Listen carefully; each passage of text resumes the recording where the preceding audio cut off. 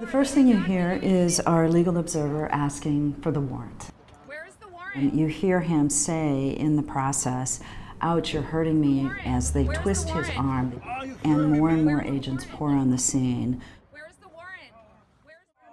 They then physically drag the community member out of his truck.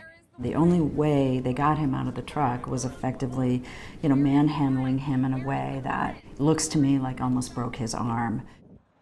And the fact that you would have such an ambiguous and violent incident outside of our courthouse, it was shocking to me.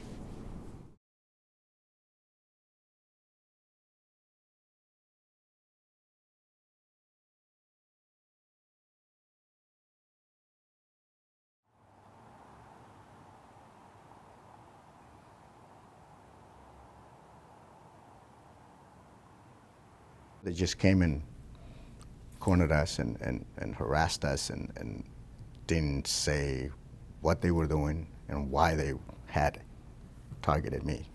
Do you have any identification? Do you have any identification that you can show them? So this. Excuse me, ma'am. Please step back. Picture right here. Do you have any identification? She said that she had a photo of me.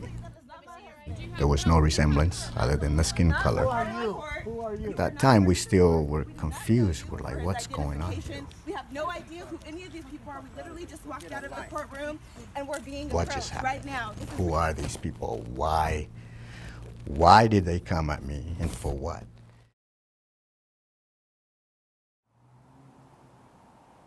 This is a photo we have that proves, no matter what ICE says, that they do arrest people inside courtrooms. They got tired of waiting and they just did it right inside the courtroom when several other people were sitting there. I guess I have hoped that ICE would have some boundaries, some respect for the protocol and decorum of our courthouse. But it was clear after I saw that photo, they had none.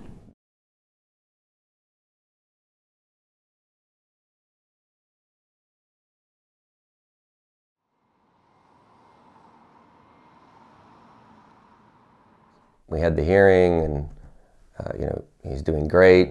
We walked out and we were immediately surrounded. I asked them for their warrant, which I always ask, and they're like, we don't have one, we don't have to carry one. So then I followed up with, okay, so show me how you know who it is that you're after. And they wouldn't show me anything. They were abrasive and disrespectful. But you see it there. I'm asking him to get on the elevator, and they're saying no, and then he hits me, open palm, like that, right? Under what authority? You just committed harassment. Sir, you need to step back. That is my client. For a criminal case, this is administrative. But they never did show me a photo of who it was that they were after. In the end, it's affecting the administration of justice.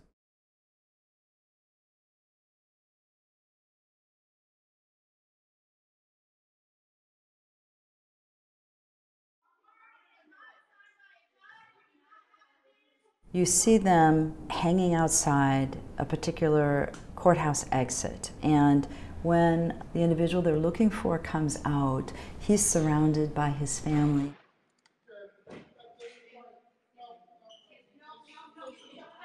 You can see them pulling out their pepper spray and shaking their pepper spray bottles, basically telling the family to back off, that they're going to arrest a family member. And you see them pepper spraying family members, including the elderly mother.